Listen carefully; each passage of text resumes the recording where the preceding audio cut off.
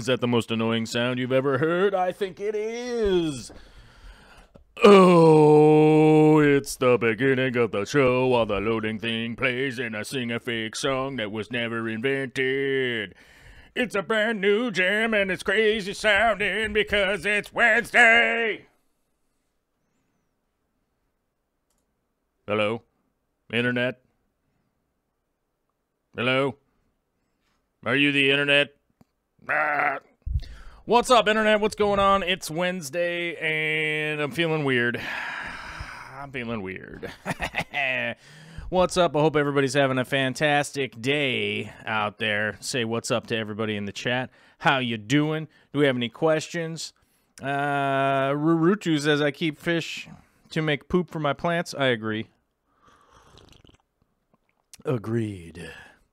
William H. says, do you know of a food Nerite snails will eat? Tried algae wafers and Hikari crab pellets. Hold on a second. I'll get you a link, bruh. I'll get you a link.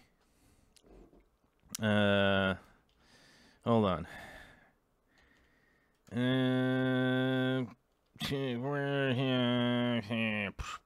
Here we go. Here we go. Here we go. Here we go. Here we go. Let me find a snail food for you, my dog. Oh, I gotta convert this thing. I gotta convert this link. Because boy howdy, the old internet here gets all super pissed if I don't make the link all tiny. Copy. Paste. Kapow. There you go, Chief. There's a link for snail food right there. And I know because I've been trying that snail food, and I'm making a YouTube video out of it. I don't know if you guys are going to like it. You guys going to like the YouTube video stuff? Ooh, you know, maybe. Hold on, where's my phone? My phone's in my pocket. This is the really good part of the show where I'm like, all ridiculous. Oh, it's telling me that we're live right meow.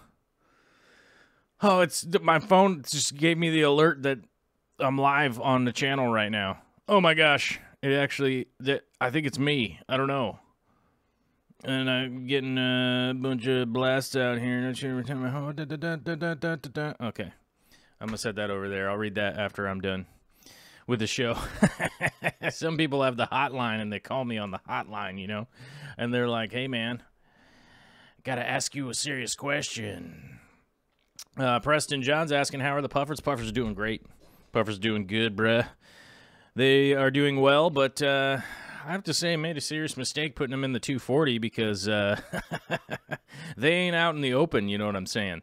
They hiding out, lurking, doing cool Puffer stuff. And then I'm like, oh, there goes one.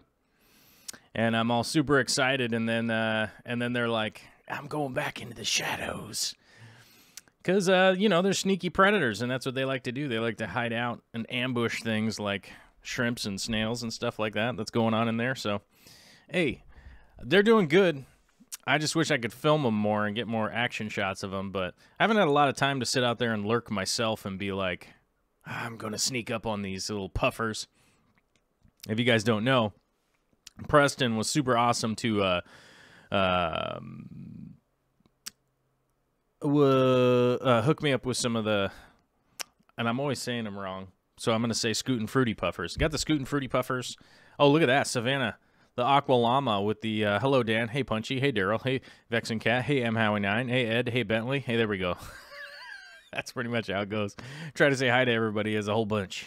A whole bunch of y'all. But we got a quiet, casual Wednesday here. Only 61 people. Only 61 people being sneaky, hanging out. So you know what? Since you guys are early, let's go to the video because it's Wednesday and I do what I want. I do what I want. You know, it's Wednesday, so we're going to the video. Is it not playing? Oh, it is playing. I can see the plants all wiggling around and stuff like that. All right. Oh, man, look at that snail. There's a snail doing a boogie down there because it's in quick speed. Oh, man, turn on the whiteboard. Is the whiteboard on? Check out this snail down here. Oh, he's going to hide. Where's he going? That's a ram's horn snail, in case anybody's wondering. Now he's moving out of the focus area. Oh, he's quick and feisty. Look at him go. Good times. All right. So we're just continuing some work here on the on a little of the one of the 120s here. We're just getting some more plants in there. And so I decided to, what I decided to do was just ask a question today. Like, what y'all thinking about, like, why we have plants in our aquariums? And I realistically will say this, that, you know, the fish for me, especially back in the day, were sort of secondary. You know what I mean? Because I realistically got back into keeping aquariums and stuff because I was like, oh my God, wait, people are collecting like awesome, crazy plants and doing crazy stuff with aquariums. And, you know, the Wallstad method, I think maybe that was like 10 years ago, something like that. I'm not exactly sure on the timeline. Maybe it was longer than that, because I think it was like 2006 or something like that. I think the Wallstad method came out in like the 70s. I want to check. When did that book come out? When was this? I mean, like, it couldn't be more old school than, wait, what happened here? Oh, really? So I look something up on Google and it gets murdered by Amazon. Well, when did this come out? Because I swear that I thought that the Wallstad method was like in the 70s is when it came up with that. Maybe it was the 80s. Let's see. For those who don't know, the Wallstad method is a planetary, also known as Diana Wallstad, well-known ecologist. This method describes where, because yeah, I mean the method itself really isn't all about the dirt and all that kind of stuff. It's really all about utilizing plants as the filtration.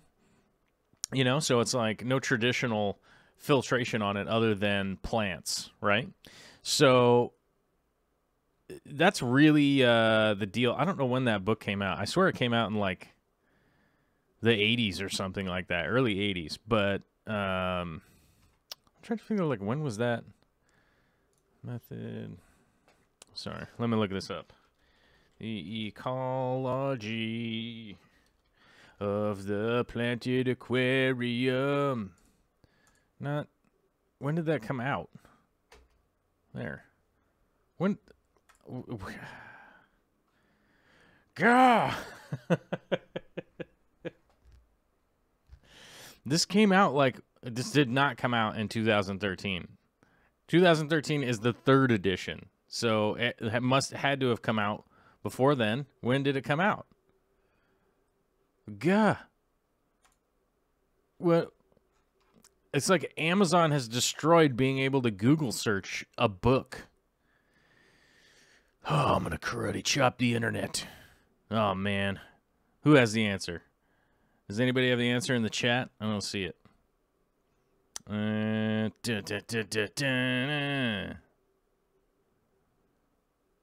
I don't know. Wallstad method being used well before she published. Well, yeah, I know it was well before that. When was that book published, though? I don't know. When did that book come out? I don't know. Original printing. Maybe we'll try that. When was it? First edition of this book? Gosh, somebody has the 2nd edition for sale. Let's karate kick the internet right in the dome piece right now. Just trying to, like... It's been the standard guide to low-tech aquarium since its first publication in, okay, 1999. All right, so that at least verifies my brain thinkings on the fact of, like... But I thought it was the 70s is when it comes out. But it says the Ecology of the Planet Aquarium Practical Manual for Scientific Treatise. I don't know what that word is. What is that word? Let's look that word up, you guys. We're going down the Google rabbit hole today. Treatise. A written work dealing formally and systematically with a subject. Huh. Yeah, that is not normal for me to see a word and not know what it is, but that's neat. I'm into that. Word of the day. Here we go. I'm going to copy and paste this right down in here. Copy, paste, boom, dropping that. Oh, too many characters? All right, let me get this last one. It says it's obsolete, but here we go. There's the word of the day, you guys. I threw it right there in the chat for you. You can read it with your eyeballs. You don't even necessarily have to listen to my incessant yammering because you could just read it through the chat. Oh my god, and you'd be word of the day. And just imagine how smart you'd be on a Wednesday. Oh my god. You'd be like, I'm changing the game on a Wednesday. And people would be excited for you. I would be. I know that I would. Okay, needless to say, let's go back to why we ended up going down the why we ended up trying to just go down the old rabbit hole there of chaos and disorder. Of just trying to, Ed's Fish says, mine says 1999, but it's a borrowed internet copy. Well, we don't endorse that around here. We don't endorse the borrowing of internet copies. Except for when it's Star Wars, because, you know, who cares? We appreciate the, what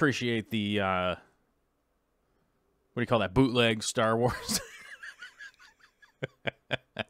I don't know, dudes. I'm feeling super weird today. Anyhow, so what I was mainly talking about was I wanted to mention that, you know, when I got back into doing aquariums, from, you know, most of us do this stuff when we're younger, you know, namely, if somebody else is paying the mortgage, you know what I'm saying? Like, if somebody else is paying the mortgage, it gives you a good opportunity to do aquariums when you're a youngster. You know what I mean? You're like, I want to get a turtle. I want to get a salamander. I want to get a chameleon. I want to get 200,000 rummy-nosed tetras and put them in an aquarium, Dad. And that's the kind of thing that most of us start out at. And honestly, most people I've heard that are a little longer in the tooth like myself and above, pretty typically kind of take that break between sort of 18 and 25 or something like that, because there's a lot going on when you're a youngster like that.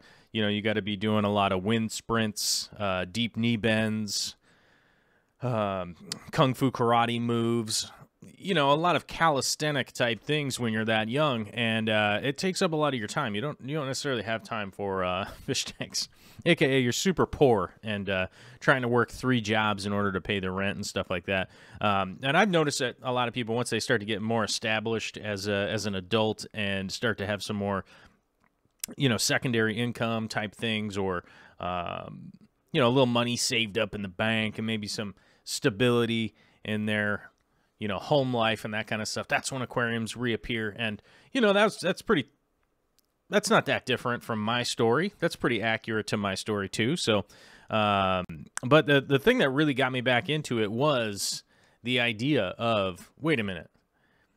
So they're not even using filters on these aquariums? They're not even using filters at all? And I was like, how are they doing it? It's like, oh, they're building an ecosystem with plants. And, you know, ever since then, you know, I'd like to say that was like 2006, something like that. Ever since then, I've just been kind of a weirdo for boxes filled with water that have plants growing in them.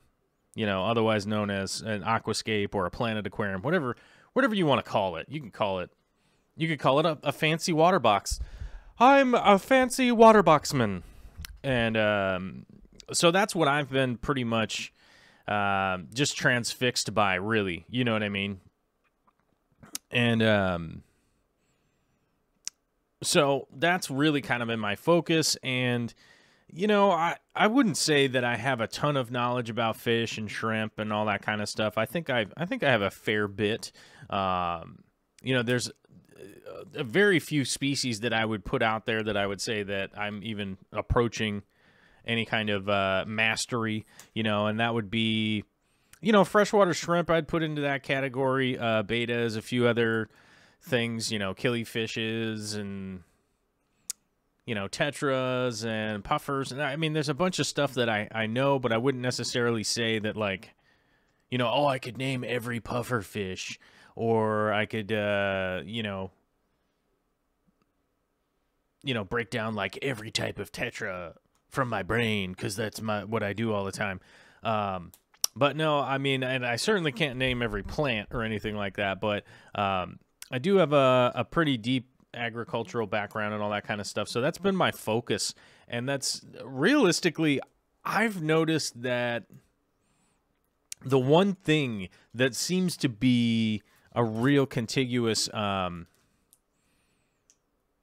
thing that like breaks people into the hobby is showing them a planted aquarium that is like very well done, that looks really good. Because I really couldn't tell you that there's one fish out there. You know what I mean? I couldn't sit down and go like, oh, there's a sturgeon, man. Anytime anybody sees this sturgeon, the next thing they do is they go home and figure out if they can set up an aquarium. Because I don't think that there's one type of, crayfish or shrimp or regular fish. I can't even think of anything that basically sparks the interest as much as a healthy planted aquarium, realistically, in people that don't have them, So, I don't put myself that far out from that group of people either. I didn't have the idea that like, man, I should really get back into doing fish tanks and stuff like that. Because, basically, if I thought back to when I was a kid and I had fish tanks, my fish didn't do very well, obviously until I was, like, older, but, my fish didn't do all that well. Cleaning aquariums was a nightmare. Cleaning filters was crazy. Doing water changes, doing all this kind of stuff that you don't necessarily want to do.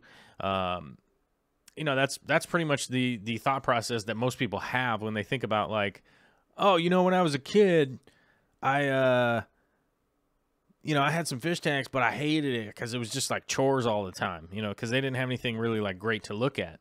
And I think that, honestly, I think that like the planted aquarium's the one thing that will appeal to anybody. There might be some weird robots out there that are like, that we're not even sure if they're actually humans or not, right? That might just be like, oh, no, that's not for me. I would rather it be like a desert.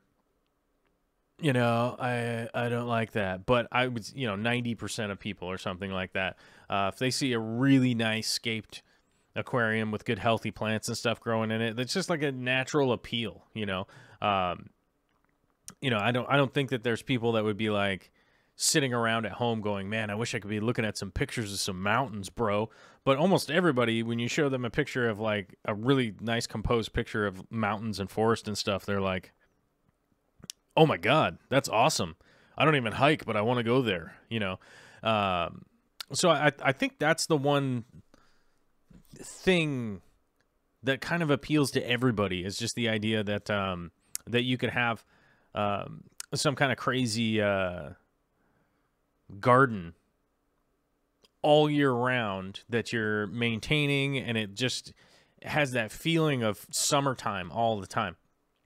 And one of the plants that I'm putting in there today is one of those plants that I think it doesn't matter who you are. When it's growing healthy, it straight up draws you in. It straight up draws you in and just goes like, what is that?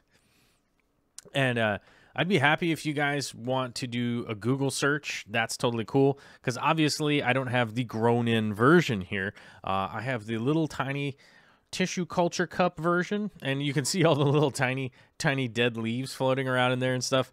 If you're like me, don't worry about that. The filter will handle it. I have a giant sump on the thing, and don't worry about that. Water clarity will be back in no time. Not a big deal. But this is Ludwigia arcuata, which is not a plant that you typically see in a store. You don't ever see this plant in a store, and so I figured out of all of the plants I got from Dennerley, this is probably one of the more important ones for the area that I live in, because this is another one of those plants that I'm going to grow out, and then I'm going to like accidentally drop some off into Bentley's tanks and then drop some off into, like, you know, Alyssa's tanks and whoever else is in the area. I'm going to accidentally drop them off in there.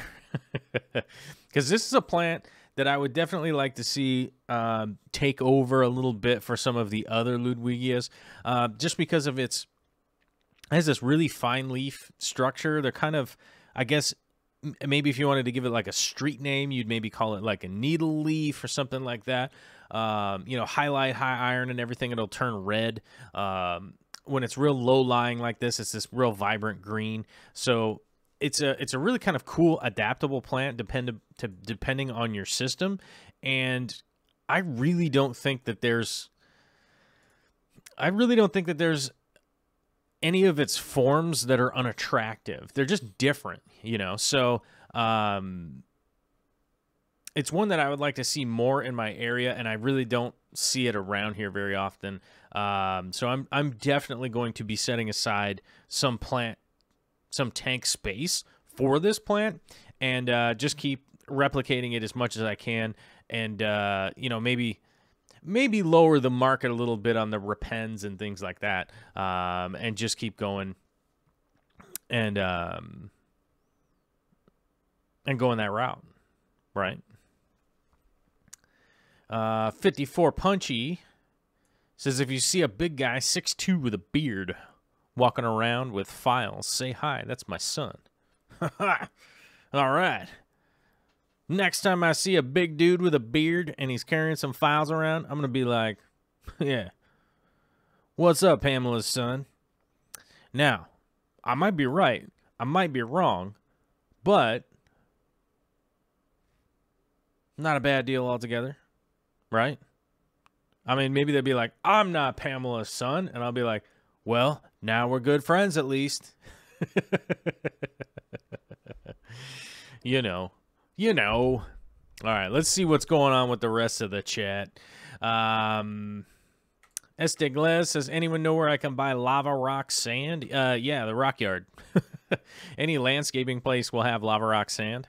And don't buy it. Just buy it locally. Lava rock sand should be like $5 for a 50-pound bag. And I think mainly what you're paying for is the bag. So don't spend a lot of money on it. There's a bunch of weirdos selling lava rock for really high prices online. And I don't understand who buys it. I don't understand who buys that stuff, because you can go to pretty much any landscaping place, or most hardware stores have lava rock. So don't buy it from like aquascaping people and stuff. It's just nuts. I mean, you're paying like 1,000% what the price should be, you know. So I'd go that route. Avery Hill has octopus plant in a CO2 medium light tank with 78 degrees. It's growing slowly and with pale and twisted small leaves. I'm ready to tear my hair out. I also dose iron, and my nitrates are 20 parts per million. Twisted pale leaves typically means there's something going on with your light. I think that would be the main thing that is going on in your tank. So I'm interested in what kind of lighting you have. And I would also be interested in what is going on with the pH in your aquarium. Other than that, it might be a spot to jump off at. Estegles says, bonsai people buy it. I find more success with my bonsai trees with hydroton, which is an aquaponic soil, and perlite. I use those two in combination, and I've had better success with my bonsai. And by the way, my bonsai game right now is 0. My bonsai game might even be negative because I have big trees growing in the backyard, right? So I might be like -20 bonsai right now. I definitely need to step up my bonsai game. Having gone to Tom Barr's house and checked out his bonsais, I'm like, dude, there's another level to the bonsai game I didn't even know about, man. He had some tiny bonsais that were like, he had some cedars, he had some cypress. Good Lord. I was so excited. Nobody liked that video. I released that video, and I released that video, and the regular subscribers, like you guys, which thank you very much for watching it. You guys watched it. No one else watched it, so it's all right. It'll just be an enigma, shrouded in mystery. But, man, I got to up my bonsai game this next year, so I'm thinking I'll probably build some shelvings at some point in time, because I have to build the strawberry shelving, so I'll probably build that at the same time and then sneak some bonsais in there. Maybe Vicky will take care of them for me. You know what I mean. My parents' basement says, never thought of Home Depot. Well, I try not to think of Home Depot, but considering I have to stop by there almost every day of my life, it just seems like I don't ever get to not think about Home Depot. You know what I mean? It's weird, dude. It's weird. I'm there a lot. It's unsettling. 54 Punji's laughing at me. She says, my son works at the clinic where Candy takes Caleb for treatment. Oh, man. Oh, I didn't realize. That is cool.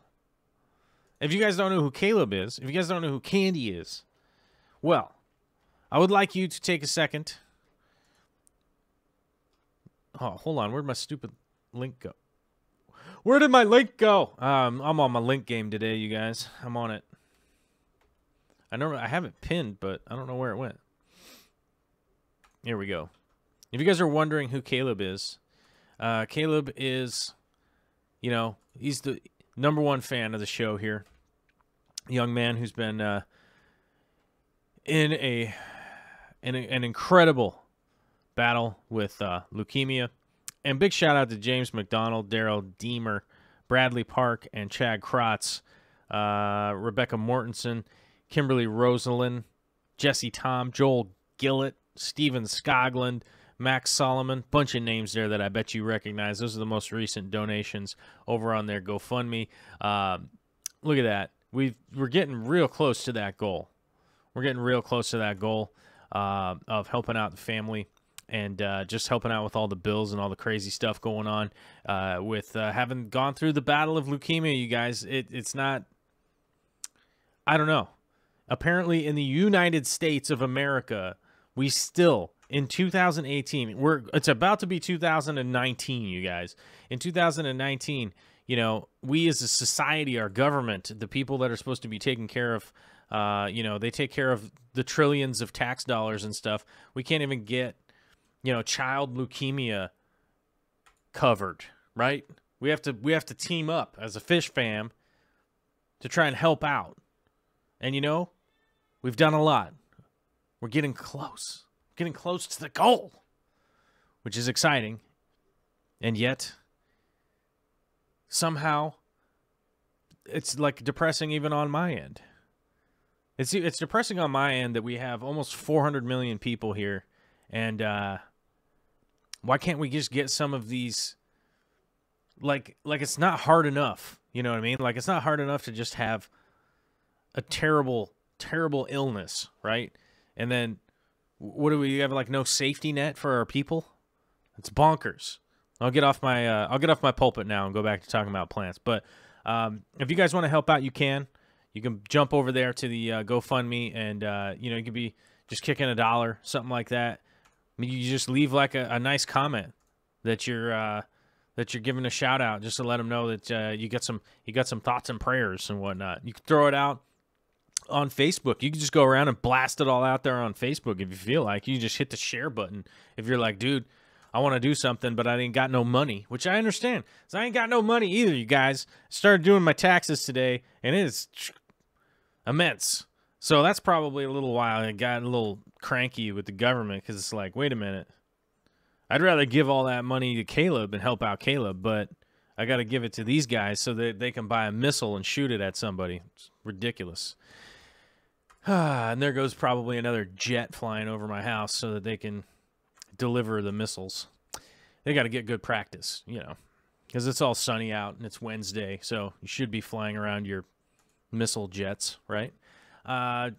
Daniel Keeping Fish says, we just dropped a wee top up in the Caleb jar there. Hugs and high fives to him and you. Well, thank you very much, you guys. You guys know I appreciate it. I appreciate all you guys' help. It's been super awesome, just the outpouring of support to help out.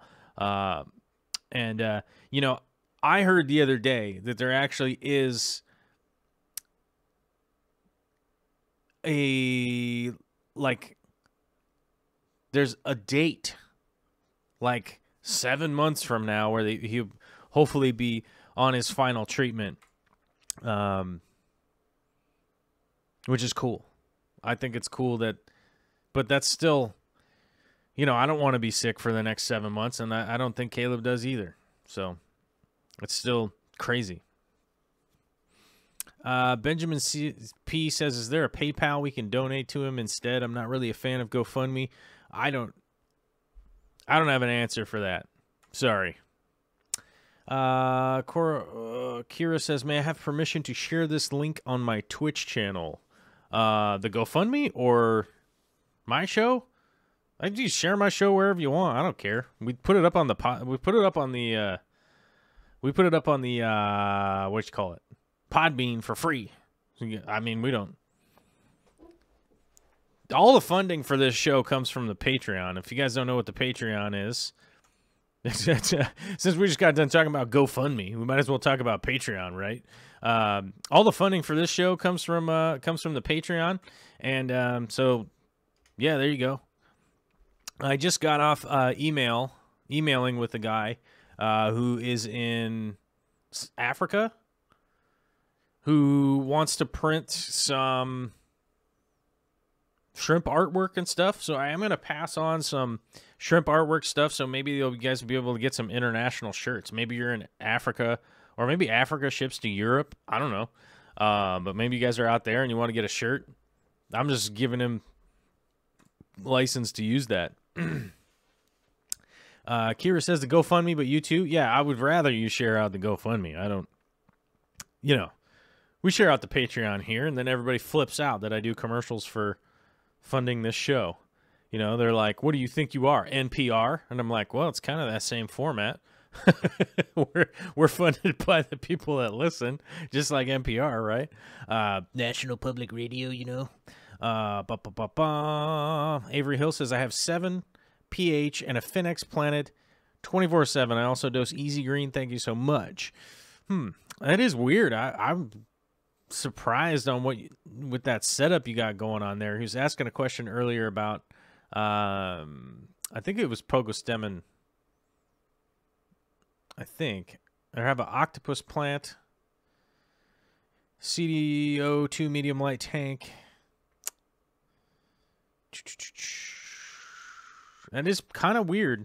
Maybe you have it planted strangely. I don't know. I would say at this point, type all that up, Avery, and you can always email me, Joel at Darkstar Arts, and you can throw some pictures in there, and maybe we'll get a better idea and go down that route. Speaking of having emailed me,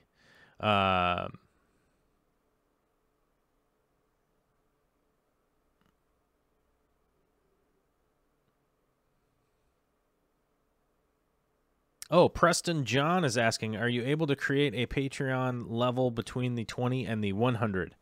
I could create a level at anything. You guys can always type in a custom amount.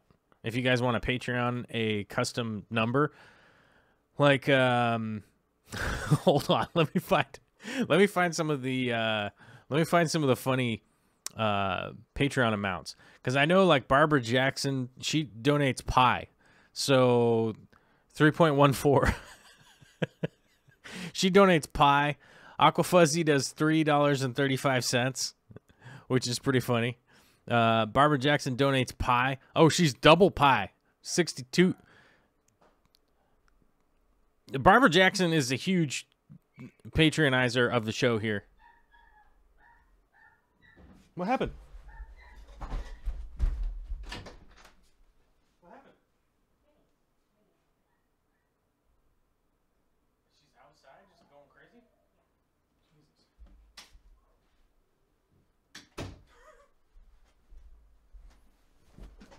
My God, you guys, we had to stop the show for a second there.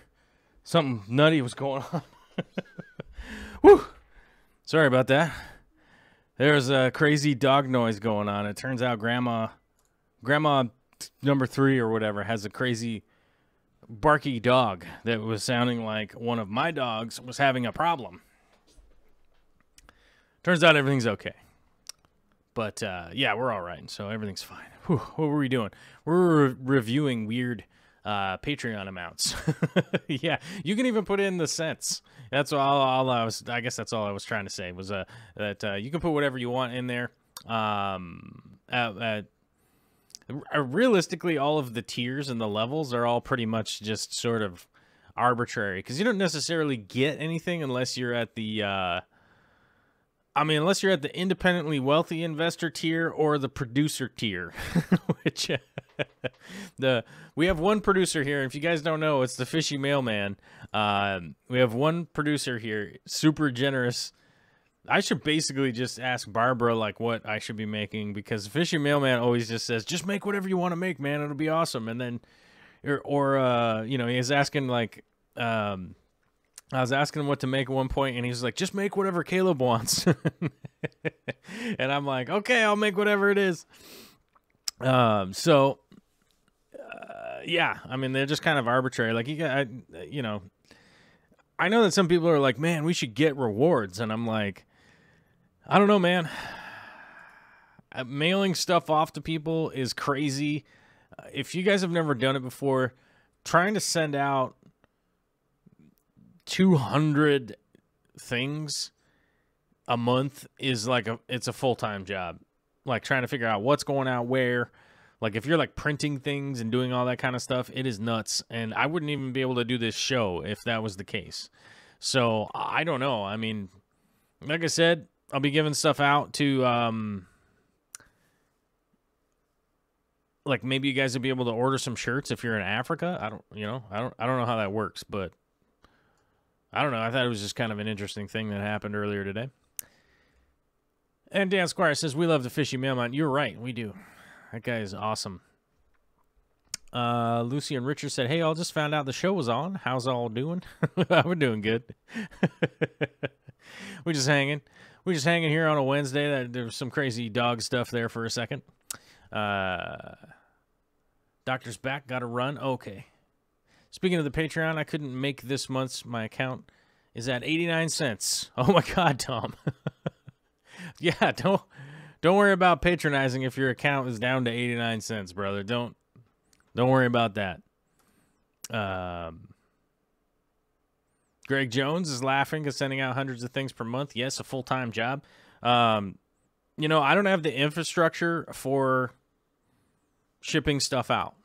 So that would be the biggest issue. Like, the Aquarium Co-op or my Aquarium box, you guys, I mean, you have all the scales and the box is already there and you're able to print the labels and do all those kinds of things.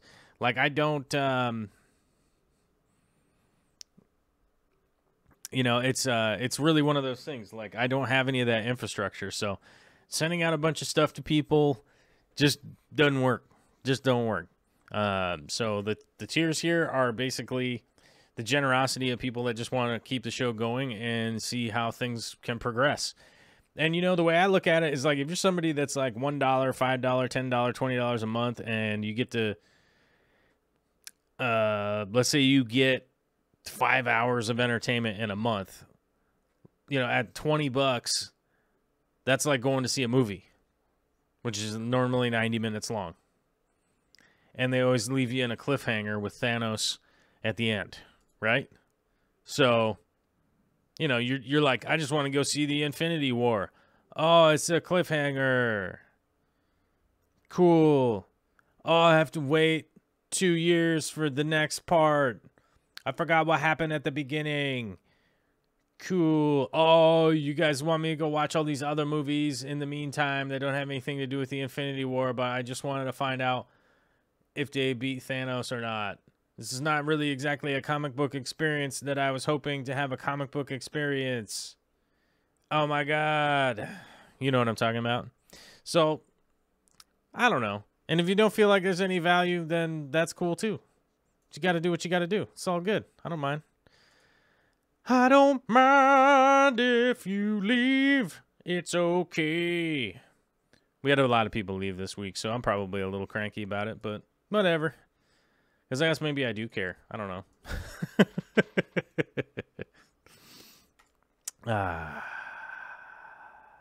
Pea Puffer people, would you put Pygmy Corys in a 20 long with 3 puffas? I personally wouldn't. I don't think that it would be a good environment for them. Pygmy Corys do spend a lot of time swimming higher up in the tank. It's not like they're Pygmy Corys. Sorry, did I say Pygmy Puffers? Pygmy Corys spend a lot of time kind of zipping around up in the tank, so they definitely will interact. Pea Puffers might ignore just some typical Corys because they're always down low, but I don't know. I don't think that I would. If I had Pea Puffers, I would just keep them a Pea Puffer tank. I think I would. Let's see. Dan Squire says I'm hashtag salty Joel. Am I salty? Was I salty today? I don't know. I thought it was just weird today. Bentley's asking, how long have you had the Pogostemon in the tank? I'm wondering if you're seeing some really strong conversion melt. It could be a new plant. That's a good idea. That's a good idea, Bentley. Could just be a brand new plant. I don't know. It sounded like he was at wit's end and he was gonna pull his hair out. So it almost feels like maybe it's been a while. Because I normally don't get to pulling my hair out until I've worked on something for a while, right? Susan from SLC Aquatics says, hey, Joel, I'm late. So is that Dragon Stone? That's Sierra Stone. That is Sierra Stone in this 120 right here. From the Aquarium Co-op, sponsored by Kobe from the Aquarium Co-op, who's hanging out on a beach in Hawaii right now. You know, he's doing that beach life. I think he's on Oahu. Or Kauai, I think. I don't know. Hawaii. He's somewhere in Hawaii, you know? Avery Hill's had it for about 2 weeks. Okay, yeah, 2 weeks is not long. Yeah. Plant game, 2 weeks is not that long. So, stick with it. Stick with it. Keep it consistent. You could definitely be in conversion. Maybe it got cold. Maybe it got hot in shipping. Maybe your water's considerably different from where you got it. Yeah, so 2 weeks in, I wouldn't stress out that much. If it completely melts off and dies, then yes, I would have a problem. But it sounds like you're just going through conversion, you know? Yeah, just could be converting, and I would just stick with it. Stick with it. Plants take time, and you got to have some patience. I know I don't have patience sometimes, and sometimes I go outside and yell at my garden, and I'm like, dude, where's all the squash? You know, like, hey, bros, where's the squash? And the plants are just like, dude, we're going slow, bro. So, yeah, you know how it is. Let's see. Ooh, somebody was asking, I like how you do your plant/hard sale. Yes, I guess. Thank you, Jason. I'm confused, but moving on, because I don't have an answer. Barbara Jackson says they're too busy taking care of their corporate sponsors. Pirates be in charge these days. Oh, God, what are you guys talking about? The government's selfish. Oh. Alyssa Miner says, can you have too much nutrients in your substrate? It's possible, for sure, especially if you do a dirted tank. Like, I've seen a lot of people do the dirted tank thing, and it normally leads to disaster. A dirted tank is a perfect example of too much nutrients in your substrate, and it normally just gets out of hand. And I don't want to argue about it, because almost always the people that argue about it, if I've been at a convention, if I've been somewhere online, wherever it is, it almost always is, once you have a long enough conversation with them, they're like, yeah, I've had a bunch of tanks do that, but it's the best. And like, I'm like, dude, whatever. All right, cool. I want to help people not have disasters. That's kind of the idea, right? Like, maybe I didn't grow 400 turnips this year in the garden, right? But we also didn't have a fire. You know what I mean? It's like, oh man, maybe we only produced 200 turnips this year, so we're not going to be able to have turnip soup every day. we're going to have to skip days on our turnip soup. But we also would not want to burn the whole place down, right? So that's kind of the deal. I hope that makes sense. Some people are saying, congratulations to Dan. What happened here? My best friend asked me to be his daughter's godfather. Oh, congratulations, my guy. That is a good, I would say your friend is a pretty good judge of character, because if you guys don't know, Dan and I, we talk a lot. And Dan is a good bloke, right? Is that how they say it? Is that how they say it over there? Jezza, is it? Something like that? I don't know. I'm confused. I watch these British shows, and I'm just confused. Yeah. I met a buddy of mine's from Wales, you know, and it's hard to think that, like, you know, the UK is just like a whole bunch of weird little countries all jammed together on this weird island. It's no mystery to me why they were fighting all the time. They were always cranky. There's just not enough tea on that island for... So many people in Europe are going to be so mad at me right now. All right. We'll stop talking about that. But Dan's an awesome dude, and we talk a lot. And, you know, I give him a hard time. Let's see here. Planted my newest tank this morning from T. Riddle. Hopefully it will grow well. Plant noob. Nice. That is basically step one, you know. Get the tank filled with water. Get some good substrate in there and some rocks and some sticks.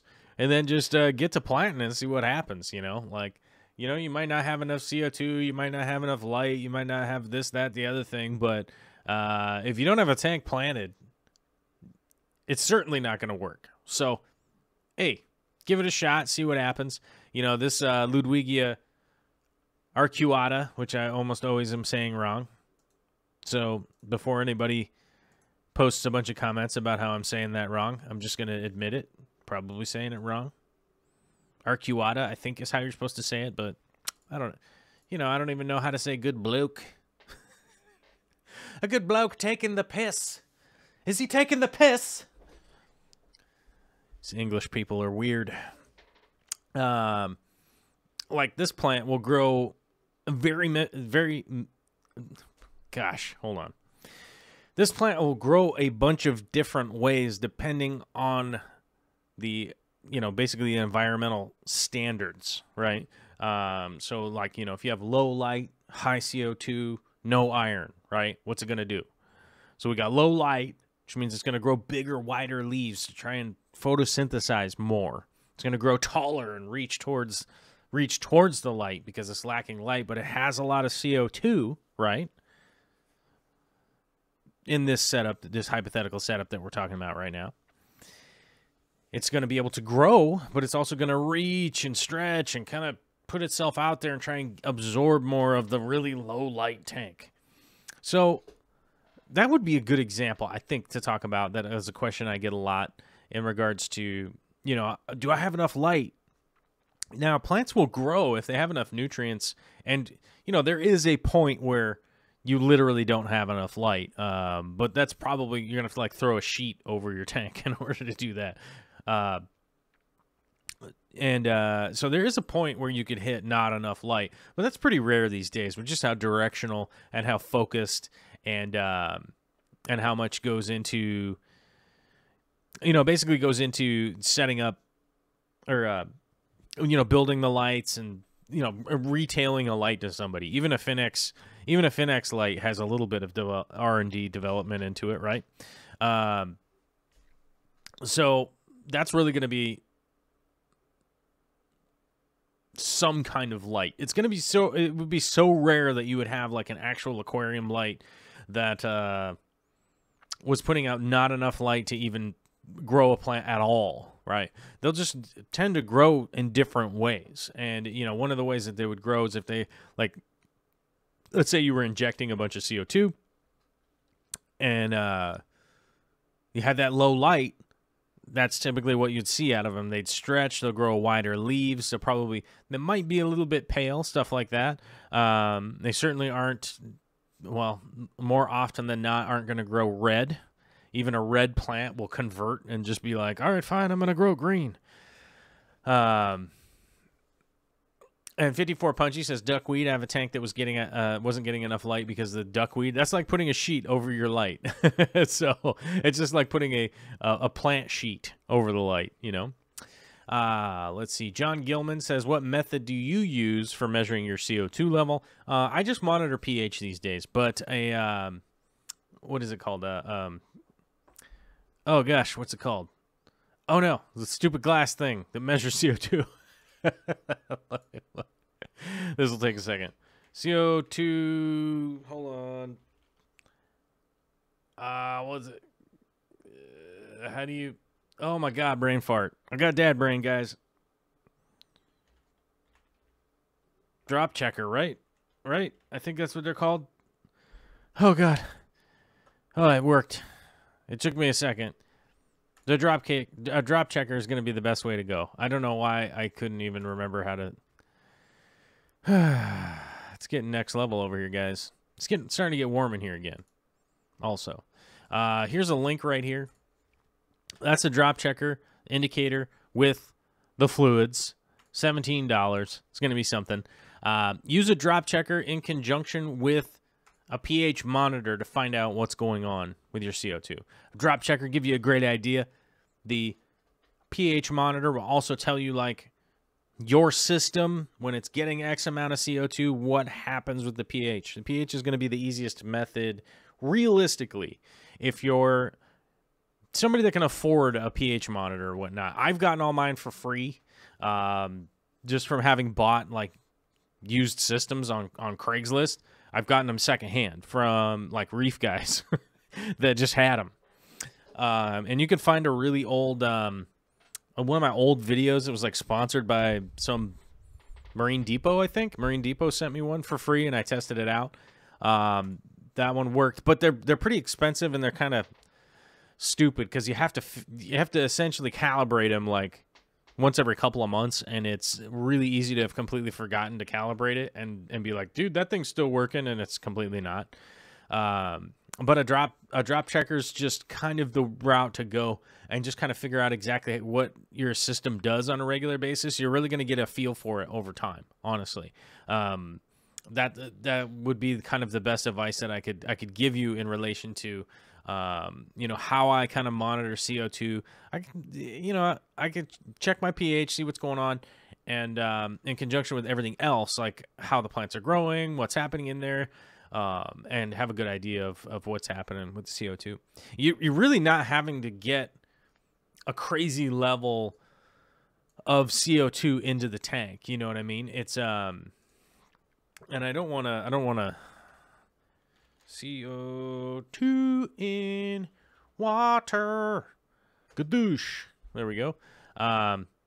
So the air that is around us, this is one that I already know, is 400 parts per million in the air, give or take a couple. I think it's up to 410 now because climate change is happening because we keep pumping a lot of CO2 into the atmosphere. I think it's up to 410 now, and I wanted to double check water because I thought it was 13, but it turns out the internet is telling us that it is 10 parts per million in water. So we're trying to get essentially from 10 to approximately 20, 40 at the highest. So we're not even having to get to the concentration that's in air, realistically. So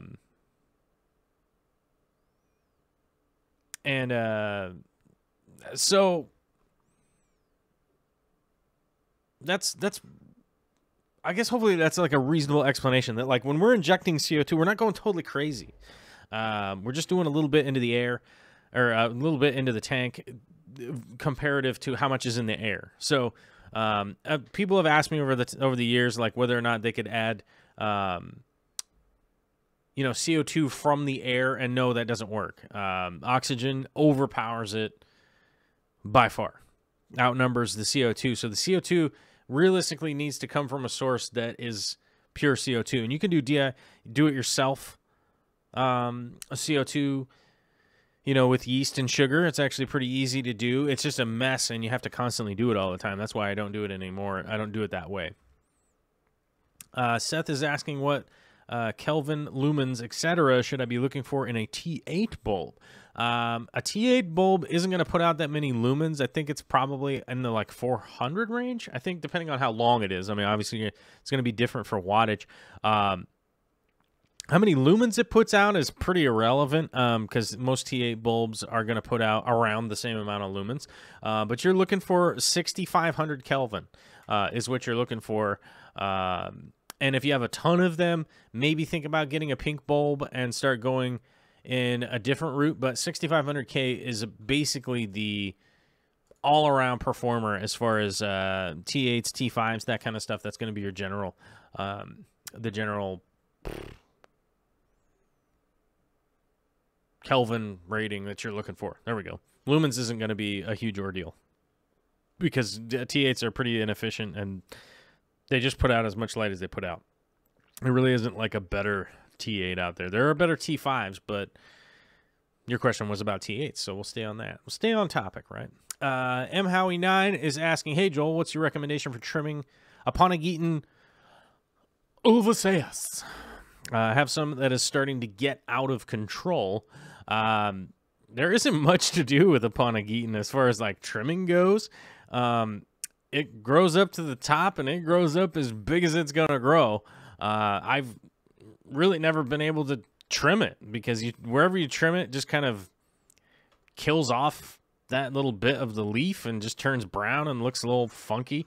It's sort of like trimming... oh, dad brain. I have dad brain again. But you can't really trim them. You can split them. You can definitely split them. You can take the spike and create more of them. But it is not really a plant that I could try to like trim down or side to side or anything like that because like I said, the leaves just get kind of jacked. Vexing Cat says sugar and yeast makes a great mosquito trap as well. I can agree with that. I've experienced that. Ed's Fish says, I think I need to bite the bullet and use actual aquarium lights. My homemade stuff just isn't cutting it. That's sort of the conclusion I got to probably 3 years ago. After probably 10 years of doing my own lighting, finding cheap lighting, whether it be cheap LEDs or T5s or T8s or whatever, I really had to just walk away from wasting my time doing that. But you know, on the lighter side, I definitely know a lot about lights now.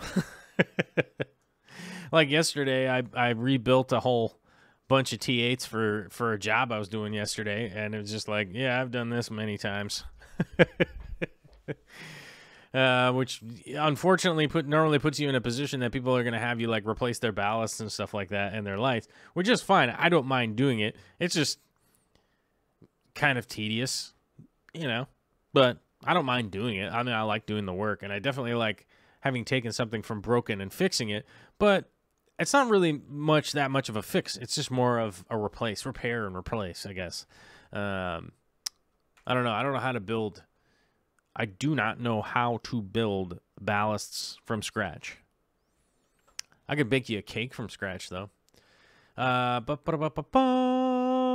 Aquarium says they say you can also do this with spa water for a small tank. Never done that. Not sure what you're talking about. I'm probably out of context. Oh, we've got a $7.60 super chat from Vexing Cat. Well, thank you. There's no question on it, so let's find somebody who asked a question. Boop, boop, boop, boop, boop, boop, boop. Reading.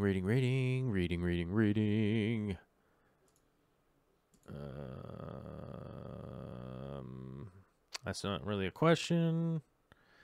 Where do you guys buy CO2 tanks from? From Lisa C. I've looked into them, and for a 5-pound cost 5-pound CO2 tanks for $50 is about a third of the prices they used to be. They used to be about $150. 20-pound tanks that were aluminum used to be $350. So $50 for a 5-pound tank is a steal. these days. But the place that I go is Craigslist. Go look on Craigslist, and you can find some old tanks. You know, you can find any kind of auctions, old restaurant auctions and stuff like that. Just make sure that you aren't buying something that's labeled from like Pepsi Cola or Coca-Cola or RC Cola or Tab. Let's not forget about Green River Soda. Let's not forget about some other pop companies like Jolt. Anyhow, sorry.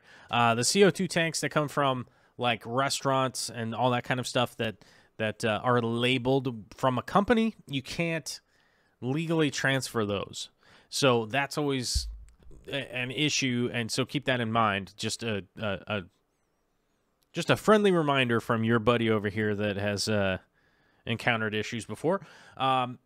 Just make sure they're not from a company other than just make sure there's no markings on it that somebody owns it if you're buying it from a auction. But those restaurant auctions are a great place to find the 20s and the 50-pound tanks.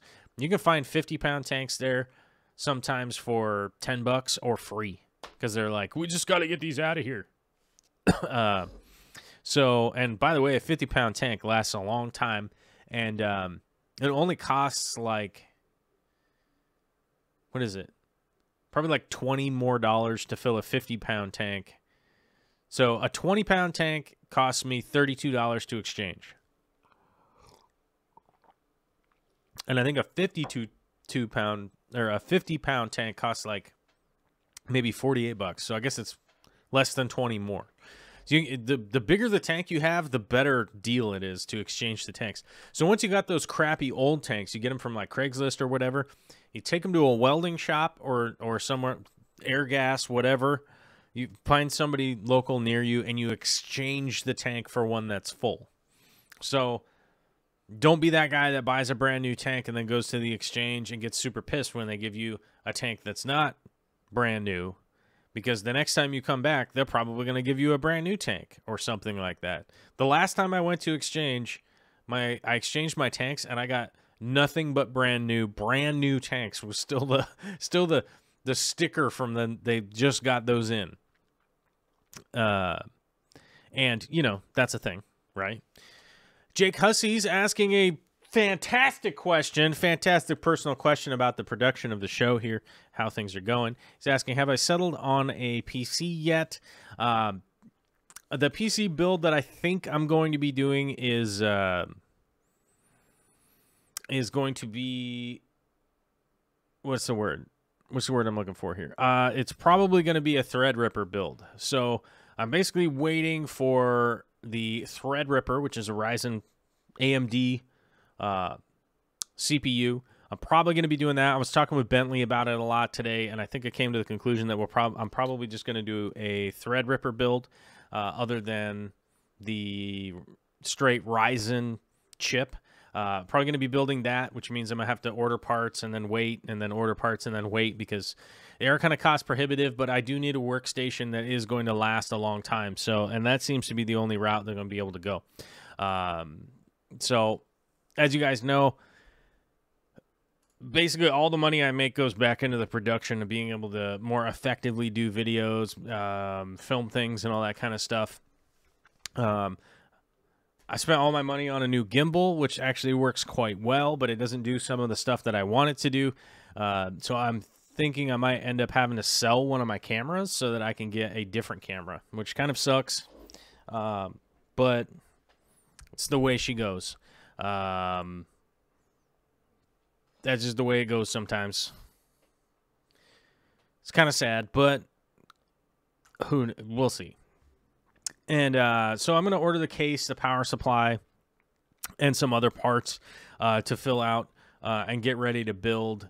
The motherboard and the processor is what's going to be the really expensive part, and I need to make sure that I order those and am able to test those. So I just want to make sure that I bundle everything all at the right time, get everything in, and I'm able to pay for it. So that's going to be an issue, but I did open a new credit line, so I think I'll probably end up throwing some of the stuff onto credit and then just hopefully paying it back in the future with, you know, crazy labor and digging holes and stuff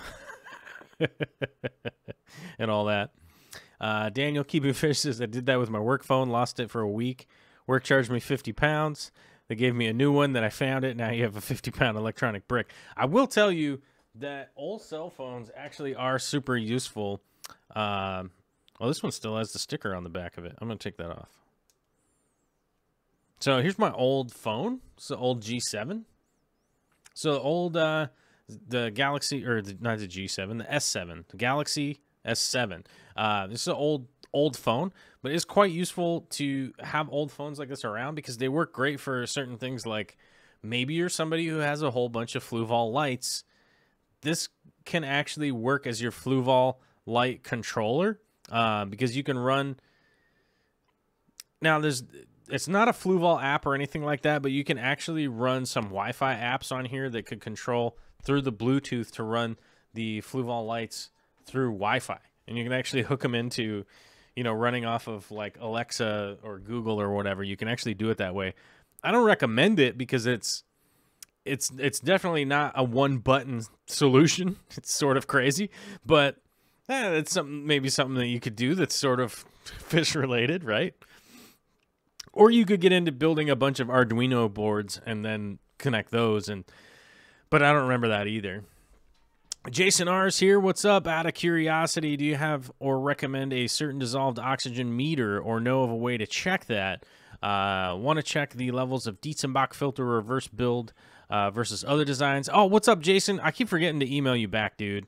Every time I'm like gonna email Jason back, I'm like on my cell phone and I just can't do it justice. And honestly, today you were on my list to you were on my list literally to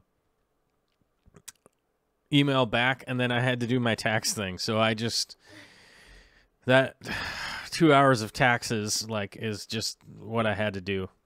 And I was also chatting with Bentley about the computer situation. So I guess it's a multifaceted, I suck. Okay, I have 2 links for an oxygen meter that you can get. Now, the first one is ridiculously expensive. Okay? It is ridiculously expensive, but it's a Milwaukee one that I have used, and it's a Milwaukee one that works. It's like $200, which is kind of crazy, right? But there are newer ones out there that are like the TDS meters, that may or may not be all that accurate, but considering they're like between $15 and $20, here's the, this one's actually $14 and it's free 1-day shipping. Oh my God.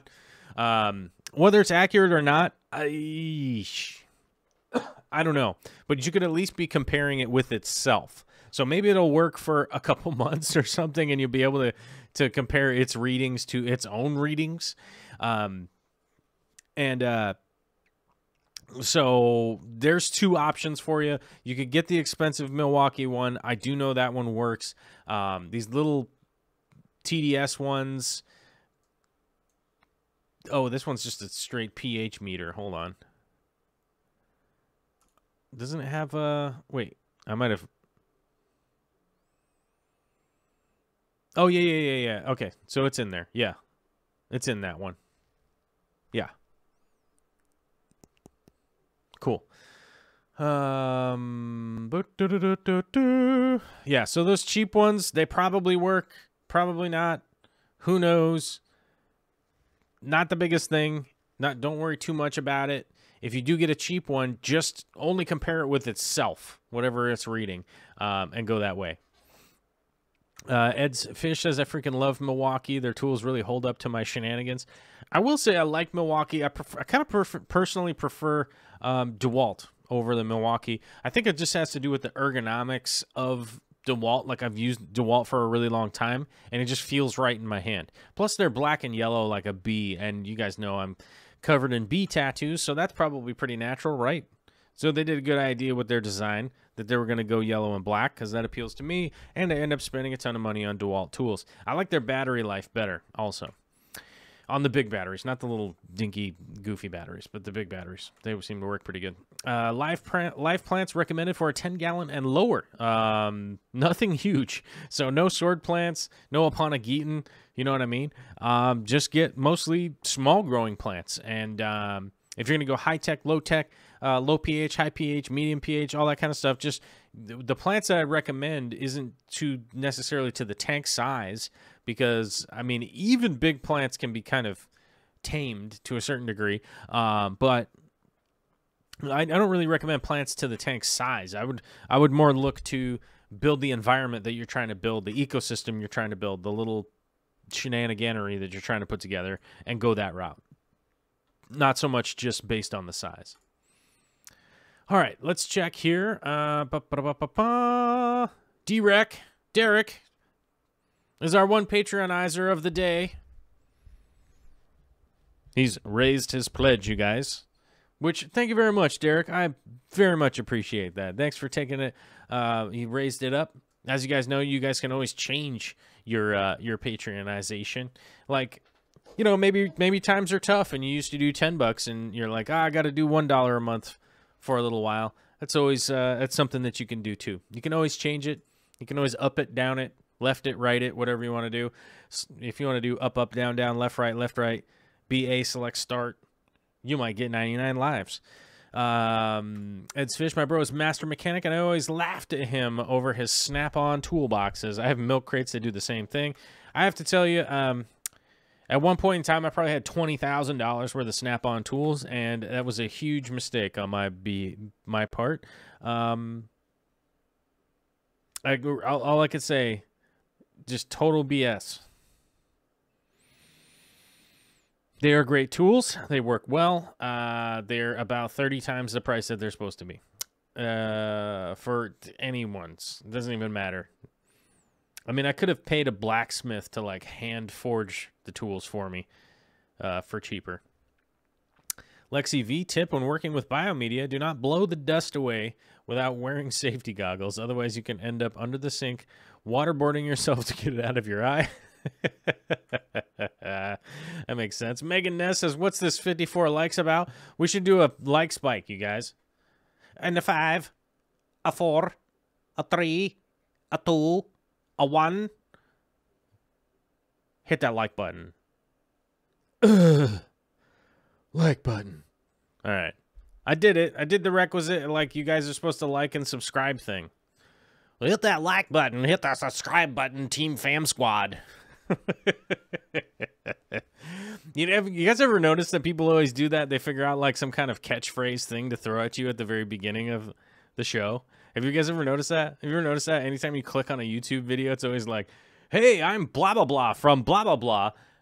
You should blah, blah, blah. Like and subscribe and blah. And then there's an intro. I just yell and scream and do my singing thing. Barbara Jackson, 1B, 2B, 3Bs. I like it. All right. Yeah, I don't know. I'm realizing that it's starting to get dark outside, and I do have to wrap up some work in the great outdoors before it gets dark outside and all the monsters come out of the darkness and try to bite my face off. All right, I want to say thanks to Vexing Cat, mhowie9, and there was only 3 super chats today. 54 Punchy. So thank you very much, you guys, for contributing, super chatting, kicking it in. Thank you, everybody, for your regular chatting and your like buttoning and your subscriberizing and catchphrase Fam Squad, blah, blah, blah. Love you guys. Do have a great couple of days, and I'll see you back here on Friday or whatever. I don't know. I'll try to give you a shout out or something. I don't know. Everybody have a good time. Don't get too weird out in the streets, and